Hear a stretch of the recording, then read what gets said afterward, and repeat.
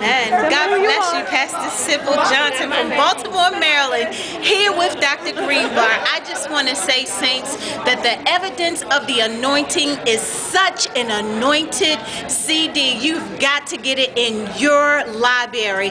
Dr. GreeneBarr, we love you. Thank you so much. You are a preaching wonder. Good Lord, God bless you. Take a look at your hands. Are your hands empty? Are your hands full?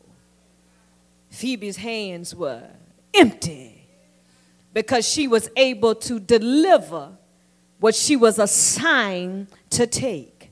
If you want to see evidence of the anointing, you have to be able to have some empty hands. Being anointed by God is not only evidenced by the empowerment to complete ministry assignments, but it is also evidenced in how, come on, help me, Jesus, doors are open. We're having a blessed time here at the Women's Institute. I thank God for Dr. GreeneBarr, and I'm telling you that word about the titles, please get it, because there are so many people in the body of Christ walking around with some fake titles that God didn't give it to. I'm telling you, if you hear it, you'll be blessed. Dr. GreeneBarr, thank you so much.